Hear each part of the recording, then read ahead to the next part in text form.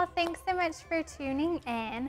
So I have some really exciting things to show you all today. As many of you know, we have added to our available services page.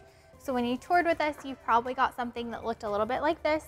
If you toured a long time ago, then you have an outdated sheet. So be sure to email me if you want this new one, because we've added a lot of things to it. So I just wanted to show you all what a couple of the things that we've added look like.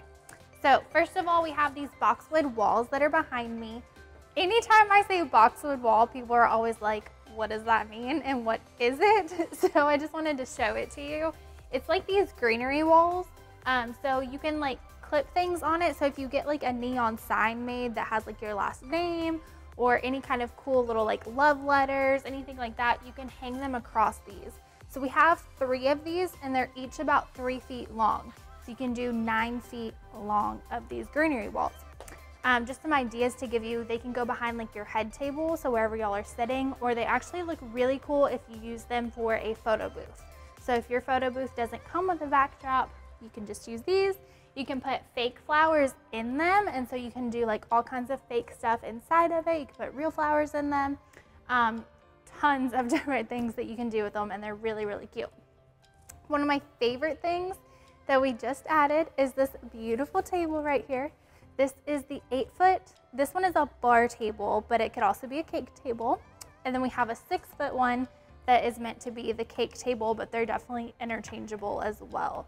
So the 6-foot one is $250 to rent, and the 8-foot one is $300 to rent. They go on 2 wine barrels, and then they just sit across here. It's super shiny, smooth, beautiful. You can put your cake on top of it, decorate it, flowers, or we can put them outside and you can use it as a portable bar as well.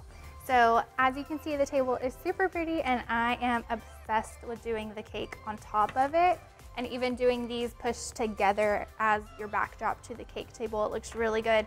So that way when the 2 of y'all are back here, you're cutting the cake and it gives you some dimension. So that way whenever you're cutting the cake, you're not just washing out. It makes it look really, really good. In the next couple weeks, I'm gonna do a couple more videos and show you all other things that we have, like our love marquee letters, some rental china dishes that we now have, and all kinds of good things. But if you want to see what is on our little packet, be sure to email me and I can send this to you. As always, be sure to give this video a thumbs up so I know that you are liking these videos and that I should keep doing them. Thank you so much for watching. Bye, y'all.